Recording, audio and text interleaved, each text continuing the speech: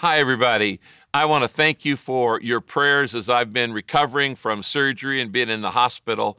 The doctor told me he wanted me to take one more week off before coming back to teach, but then he also told me that I could speak at one service if that's all I would do.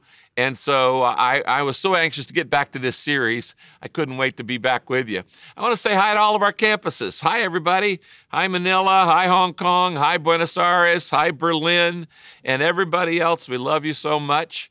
And we're going to continue in our series on rethinking your life. Now, let's begin with Romans 12, verse 2. If you'll take out your message notes, Romans 12:2 is one of the theme verses for this series. And let's begin with it. In the New Living Translation, it says this: "Do not be conformed to the pattern of this world, but let God transform you into a new person by changing the way you think." And that's what this whole series is about, changing the way you think. You know, God is far more interested in changing my mind than he is in changing my circumstances. We always want God to change our circumstances. God wants to change your mind. Now, before we look at how to manage your mind, how to make your mind, have you ever noticed your mind doesn't always obey you? Well, we're going to look at today how to make your mind, or how to manage your mind. But first, I want to review why it's so important that I manage my mind. Now, I gave you about 11 reasons in the very first message of this series, but let me just mention a couple in review. I need to learn how to manage my mind because, number one, my thoughts control my life. My thoughts control my life. If you have good thoughts, you're going to have a good life. If you have bad thoughts, you're going to have a bad life. If you have sick thoughts, you're going to have a sick life. If you have sinful thoughts, you're going to have a sinful life. Proverbs 4:23 says, "Be careful how you think. Your life is shaped by your thoughts." We control what we eat, we control what we believe, we control what we drink, but we don't always control what we allow in our minds. And the Bible tells us that every action in your life starts with a thought.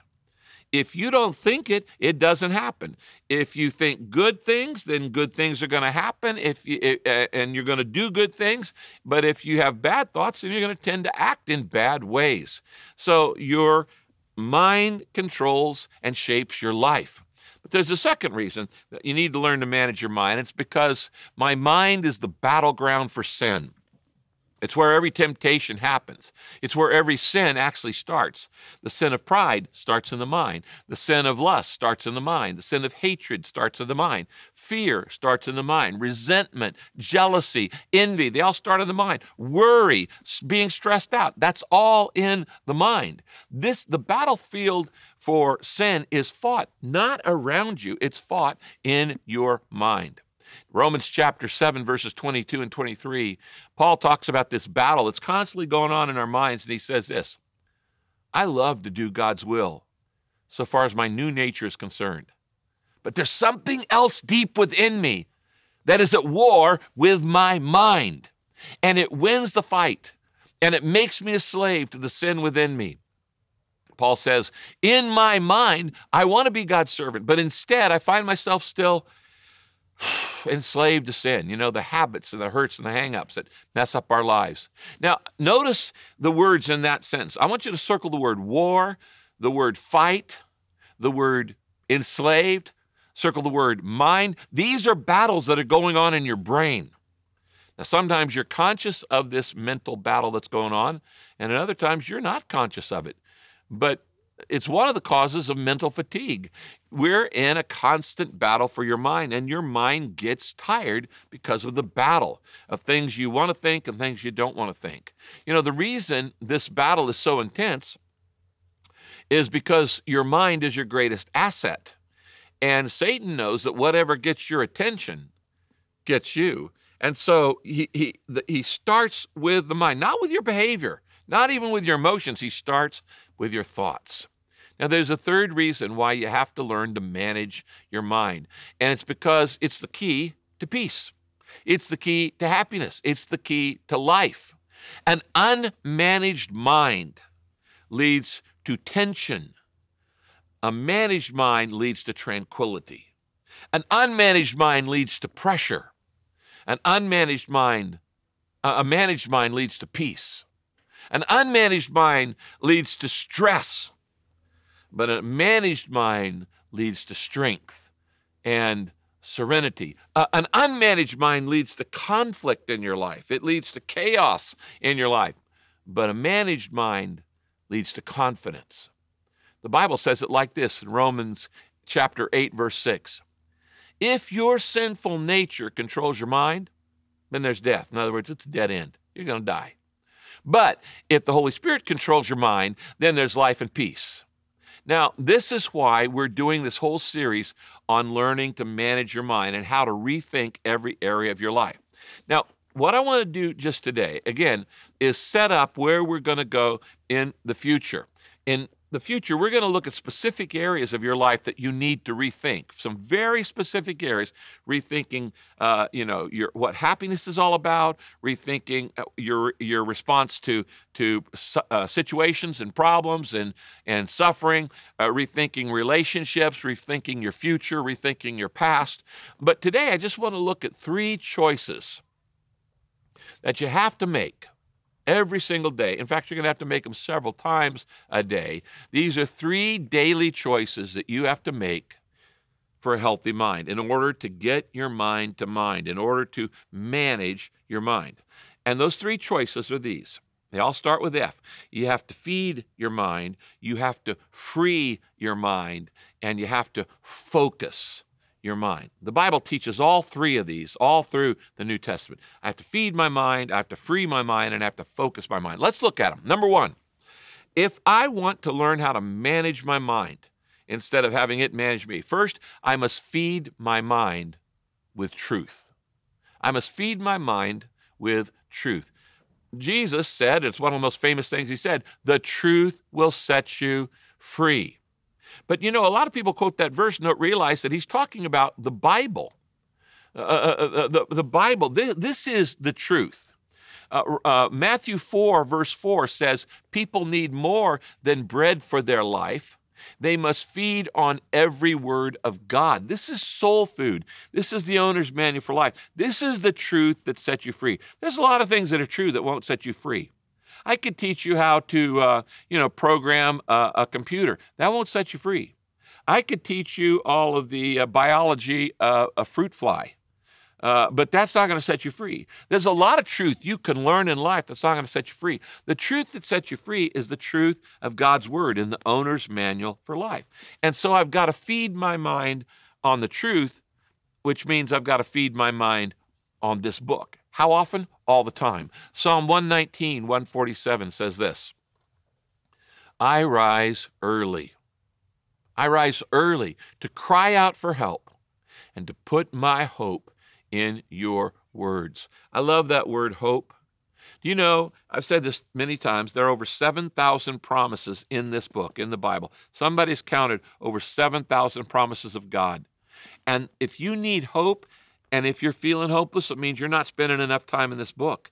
Because if you get these promises into your life, you're going to be a hopeful person. If you'll become a promise person, these promises are the truth. And if you'll become a promise person, you're going to have all the hope you need. Look at this next verse. Psalm 119:97. Lord, how I love your word. I think about it all day long. Take your pen and circle the phrase all day long. That's feeding my mind on the truth all day long. Do you think about God's word all day long? No, you do not. You might not even think about it once a day. But the Bible says if you start your day with the word of God, then you can think about it throughout the day. And then you can be pulling it back into memory when you need it in difficult times. Psalm 16, verse 7 says this, even in the darkest of night, your teachings fill my mind. For many, many years, I had the habit of keeping my Bible right by my bedside, and I actually would leave it open like this, so that the last thing that I would read as I was go to bed at night would be the Word of God, and the first thing I would see when I'd wake up in the morning was the Word of God open. Somehow I find that if I leave my Bible open, it's easier to pick it up. If it's laying there closed on the bedstand, I might get up and walk away from it. But if it's open, I have a tendency to just pick it up and keep reading. Now, let me show you how serious this is, how serious David was about being in the Word, that the truth sets you free. There was a time when David had so many enemies, he was actually a fugitive. He was on the run. He was running for his life. He was hiding in caves. And no matter what happened in his life, he fed himself with the truth of God. Psalm 119:95 is one of the Psalms that he wrote during this time, and he says this: when wicked people hide to ambush and kill me, I quietly keep my mind on your decrees. When you look at all of the things that are in the world, it's easy to get discouraged. You pick up a newspaper, you listen to talk radio, you watch TV news or read the news on the internet, you're going to get discouraged. You're going to feel hopeless. But I quietly keep my mind on your word. I need to feed my mind with the truth. Now, David says, I do that even when I'm running from my enemies. Do you do that in a crisis? That's managing your mind. So the first thing I have to do is I have to feed my mind with truth. Second thing I have to do to learn to manage my mind instead of having it manage me is I must free my mind from destructive thoughts. I must free my mind from destructive thoughts. Your mind has to be liberated. Your mind has to be delivered. Your mind needs to be set free. Your mind needs to be released. Now, this is not easy. It's easy for me to tell you that it needs to be done. It's not easy for it to happen. But how do you liberate your mind? How does God deliver or release or set free your mind? And why is it so hard? Well, because, as we said, we're in a battle. There's a battle for your mind going on from the moment you wake up to the moment you go to sleep. And there are three forces in that battle that work against all your best intentions. You have good intentions to fill your mind with the truth on a daily basis. I want to live the way God wants me to live. I want to know God better. I want to fill my mind with truth. I want to feed on the Word of God. But none of that ground is given up easily. Satan's going to fight you on it. He's going to battle you, and you're going to have to fight to free your mind. Why? Because of these three enemies. What are the three enemies that battle your brain? Well, enemy number one is my old nature. In other words, it is my sinful nature to think of myself, not to think of what God wants. Romans 7:23 says this: I see in my body a principle at war that is that with the law of the mind, taking me captive to the law of sin that dwells inside of me. Look at that. He says there's a battle in my mind, and this law of sin takes captive in my mind. In other words, I'm a hostage to my thoughts. Have you ever felt that? Like, I just can't get this thought out of my mind. I'm a hostage to my thoughts. Do you often find yourself doing things you don't want to do? Yeah, well, that's what that verse is saying. You ever knowingly engage in self-defeating behavior? You go, I know this is not good for me, but I'm going to do it anyway. Yes, that's the battle in your mind, and you're losing it. Your old nature is not your friend. It is the source of all your bad habits. It's the source of all your self-defeating habits that tend to take you down. I want you to write this down. Here's an important point, and we're going to go over and over in this series on this. Write this down. I don't have to believe everything I think. Okay? I don't have to believe everything I think. Why? Because the truth is, your mind lies to you all the time. Just because you think something is true doesn't make it true. Just because you feel something is true doesn't make it true. Your mind and your emotions often lie to you. And part of maturity is growing up and learning to know the difference between, is that really true? One of the most important questions you can ask in life is to challenge your own thoughts and to say, well, I know what I'm thinking, but is that really true? Nobody likes me. Is that really true? I'm never going to get any better. Is that really true? My life is worthless. Is that really true? You need to ask that question. Is that really true over and over in your life? Romans chapter 8, verse 5 says this: those who are dominated by their sinful nature think about sinful things. But those who are controlled by the Holy Spirit think about things that please the Spirit. So the first enemy is inside. And that is my old nature. The second enemy is the enemy around me. That's Satan. And Satan is the second enemy, and he wants to change your mind in all the wrong directions. Now, let me say this very clearly. If you have Christ in your life, then you have power greater than Satan. Satan cannot force you, if you're a Christian, Satan cannot force you to do anything. The only way he can influence and control your life is by suggestion. And when he puts those suggestions in your mind, we call that temptation. So he can't force you to do anything, but he can suggest. And when you don't learn how to control your mind, you don't learn how to manage your mind, make your mind mine, then you're going to let that stuff in. Satan is continually planting negative thoughts, negative ideas, negative impressions. The moment you wake up, he's telling you to do the exact opposite of what God wants you to do. Go ahead, do that. You deserve it. Get angry. Go ahead and get angry. You deserve to get angry. They're stupid. You need to get even with that person. How dare they say that about you? You need to get back at them. And he's giving you all, where do you think that's coming from? He's just feeding you ammunition. The Bible says in 2 Corinthians chapter 2, verse 11, Paul talks about a guy who had sinned in the church. He says, I've forgiven that man. I didn't hold on to a grudge. Why? So that Satan won't outsmart us, for we're very familiar with his evil schemes. Did you know that anytime you refuse to forgive anybody, you have fallen for Satan's trap? God is not the one who wants you to hold on to hurt. Satan's the one who wants you to hold on to hurt. He wants you to hold a grudge. He wants you to be unforgiving. Anytime I won't forgive somebody, I've given in to a thought, a suggestion that Satan's given me. So I've got the self, an old nature within me, and then I've got Satan around me and then against me. Then I've got the third enemy, which is the world, and that's the world's values. Now, the world's values are constantly in opposition to everything God wants. And they're promoted all around you. Advertisers promote the world's values. Movies promote the world's values. TV, music promotes the world's values. Celebrities promote the world's values. Everybody around, there's not anybody around you in the world who's actually encouraging you to do the right thing. They're saying you got to do what's best for you. Think of yourself. That's why when I wrote Purpose-Driven Life in the first sentence, it's not about you, is the most countercultural statement you could possibly be, because everything in this world says it's all about you. It's all about you. And you don't need to think about anybody else, just think about yourself.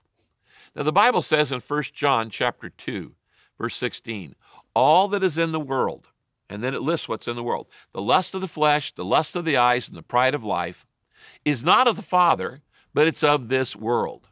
Have you noticed that there's nothing around you that encourages you to be disciplined? Nobody encourages you to be disciplined. It says, give in to the lust of the flesh, give in to the lust of the eyes, give in to the pride of life, give in to passion, possession, and position. Give in to sex, salary, status. Give in to living for yourself. I want to feel this way. I want everybody to worship me. So how do you fight that mental battle? 2 Corinthians chapter 10 tells us. 2 Corinthians 10, verses 3 to 5 says this, though we live in the world, we do not wage war as the world does. The weapons that we fight with are not the weapons of this world. The weapons of the world today are primarily political. We don't use those weapons. The Bible says our weapons have divine power. And what do they have divine power to do? To demolish strongholds. Now, if you're taking notes, circle the word stronghold, because I'm going to come back to that word in just a minute. Our weapons have divine power to demolish strongholds. We demolish any argument and every pretension that sets itself up, like in our minds, against the knowledge of God. And we take captive every thought to make it obedient to Christ. In other words, we're in a wrestling match with our thoughts, and we got to pin them down. It's a mental battle. Now, it says that in your mind, you have what are called strongholds. Circle that again. Strongholds or underline. What is a stronghold? Well, a stronghold is a lie that I believe, and I'm acting on the basis of that. Anytime I believe a lie, and all lies come from the devil, Satan's the father of their lies. Anytime I believe a lie about God, that's a stronghold. Anytime I believe a lie about myself, that's a stronghold. Anytime I believe a lie about the world or about the future or the past or the present, that's a stronghold. Anytime I believe a lie about money or I believe a lie about sex, that becomes a stronghold in my life. It can be a false value. It could be a worldview, like hedonism, live for pleasure, or materialism, live for money. Those can become strongholds. When money becomes the most important thing in my life, that's a stronghold. A stronghold can be a personal attitude. I've met people who the stronghold in their brain was worry. I've met people who the stronghold in their brain was depression. I've met people whose stronghold was resentment or envy or pride or self-conceit or ego. Now, I want you to notice two phrases in that passage. It says, we take captive, which means we bring it under control, we conquer it, we capture it. That's a war term. We have to bring our thoughts captive. We don't just let them go all over the place. And it says we make it obedient. In other words, we bring it into submission. You say, well, that's great, Rick. I'd like to do that. I'd like to have more control over the way that I think. How in the world do I do that? How do you make your mind you? Well, first you just admit that they don't always mind you. You confess, you know what? My thoughts disobey me. They rebel. My mind has a mind of its own. It often goes off in a different direction. I don't intend to. In other words, have you ever started praying and you're praying and wanting to pray about something and all of a sudden the worst idea starts coming in your mind? Your mind is going off in a different direction. I said it a few weeks ago. When I need to ponder, my thoughts want to wander. And when I want to pray, they drift away. The reason most people are ineffective and defeated in life is they don't know how to fight the battle of the mind. Now, in the weeks ahead, we're going to go into great detail in this series, specifically about how temptation captures your attention and the simple steps that you need to take to defeat it. Because once you know how temptation works, it can't defeat you anymore because you know how to stop it before it gets to step 2 or 3 or 4. You get it stopped at step 1. But I will tell you this this weekend. The best time to win the battle in your mind is before it happens. And that means you choose to do what we've just talked about, to feed your mind the truth before you get in mess. You choose every moment to free your mind from destructive thoughts by learning to control, and we're going to talk about that more and more in the weeks ahead. Psalm 119, 112 says this, I've made up my mind to obey your laws forever, no matter what. I've made up my mind to obey your laws no matter what. Now, I want to mention a third and final step in this introduction. First, I have to feed my mind with the truth over and over and over if I'm going to remake my mind. Second, I have to free my mind from destructive thoughts by choosing to mentally shift channels. And third, I must not only feed and free, I must focus. I must focus my mind on the right things, and that's how you get the freedom. Focus my mind on the right things. Now, a couple weeks ago, in a previous message, I talked about a dozen or 11 things to have the mind of Christ. Let me just mention 3 things that will make the biggest difference in your mental state. And if you'll just work on these this week, and next week, in our next session, we'll come back and talk about further steps. But there's 3 simple steps to get you started today on how to manage your mind and make your mind mine. Number 1, think about Jesus. Okay, write that down. If I want to learn how to manage my mind, I need to actually develop the habit of thinking about Jesus Christ. You've heard it said, you become whatever you think about most. Well, 2 Timothy 2:8 says, keep your mind on Jesus Christ. Keep your mind on Jesus Christ. So think about Christ. Hebrews 12:3 says, think about Jesus' example. He held on while wicked people were doing evil things to him. So do not get tired and stop trying. What gives you the power to keep on going when you feel like giving up? Think about Jesus. Keep your mind on Jesus. Number 2, think about others. Do you realize what a radical statement that is? When I say it's not about you, you think about others. Philippians 2 verse 4 says this, don't just think about your own affairs, but be interested in others too and in what they're doing. So what I'm saying is when you're in a situation tomorrow or even today and you stop, first I say, okay, think about Jesus. What would Jesus do in this situation?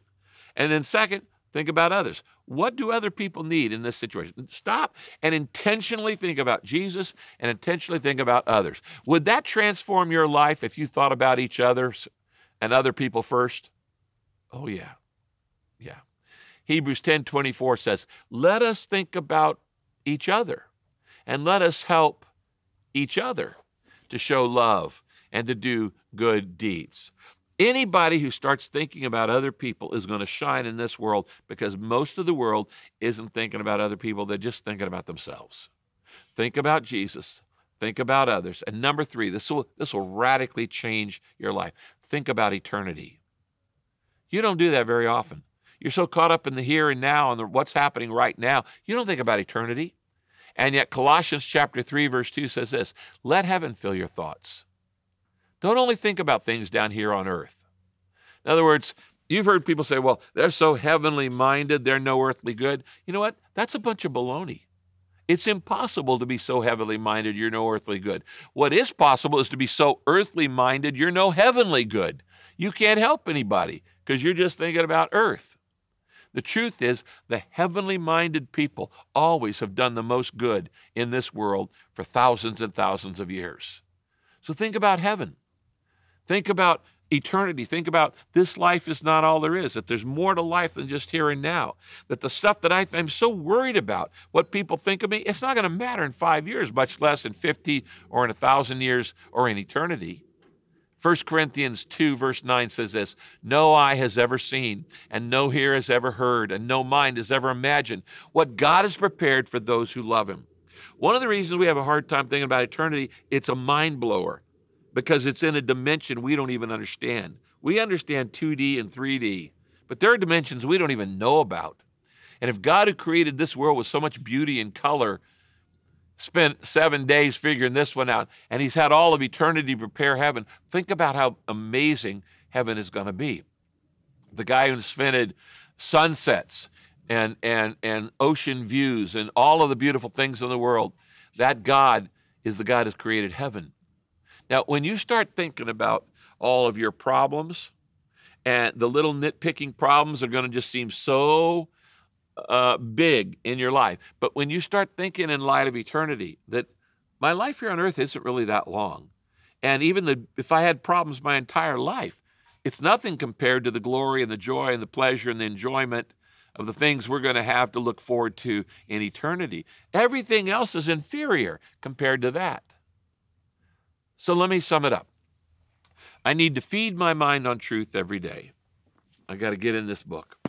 I need to free my mind from destructive thoughts by catching them, and we're going to talk about that in the weeks ahead, and mentally shifting the channel. You don't have to think a thought. Nobody's holding the gun to your head. You don't have to think depressive thoughts. You don't have to think worried thoughts. You don't have to think hurtful thoughts. You don't have to think resentful thoughts. Nobody's holding the gun to your head. You can change the channel of your mind quite easily. And so I refocus. And I choose not to think about them by changing the way I think. And then I focus my mind on the right thing. And when I'm focusing on the right thing, then I don't have to pay attention to the wrong thing. When I'm watching, television and I don't like what I see, I just flip the channel and I just change the attention so I'm no longer upset by that. It's very, very simple. Now, I want you to work on these this week. Next week, I'm going to be back for the next part, and we're going to be talking about how to rethink major areas of your life in the sessions ahead. But I want you to remember these 3 things. Every day, feed my mind with truth and focus my mind on eternity and forget all the other stuff. Just get it out of my mind. Rethink my life, return to what God wants me to do, and change my attention. Let's pray together. Can I pray for you? Let's bow our heads. Father, you gave us our minds, and we're made in your image, and the only reason we're created is we're made in the image of the Creator. This is the greatest gift that you've ever given us, the gift of intellect. And we realize that because our minds are our greatest asset, then it's also the greatest battleground. And we realize that a lot of times there's a battle going on and we don't even realize that it's going on, but that the world and the flesh and the devil are all teaming up to thwart our best intentions. And so we need your help. Now I'm going to ask you to pray. Why don't you say a simple prayer like this? Just say, God, help me to put into practice what I've just heard. Help me to put into practice what I've just learned. Say, God, help me to do what you've called me to do, to make these choices on a daily basis. I want to feed my mind with truth. I want to free my mind from destructive thoughts by turning the channel and taking every thought captive. And I want to focus my mind on the right things. I don't want my mind to run wild. Help me to be wise to temptation. And God, today, I'm going to make up my mind to obey your word and to believe your truth no matter what. Help me to think about Jesus. Help me to think about others. Help me to think about eternity so that my life may be truly transformed. I pray this in your name, Jesus. Amen. Thanks for checking out this message on YouTube. My name is Jay and I'm Saddleback's online pastor. I want to invite you to take your next step by checking out our online community or help get you connected to a local Saddleback campus. 3 things we have to offer you right now. First, learn more about belonging to a church family by taking Class 101. Second, don't live life alone and get into community with others by joining an online small group or a local home group in your area. Third, join our Facebook group to be more engaged with our online community throughout the week. Take your next step and learn where a local campus is near you by visiting saddleback.com/online or email online@saddleback.com. Hope to hear from you soon.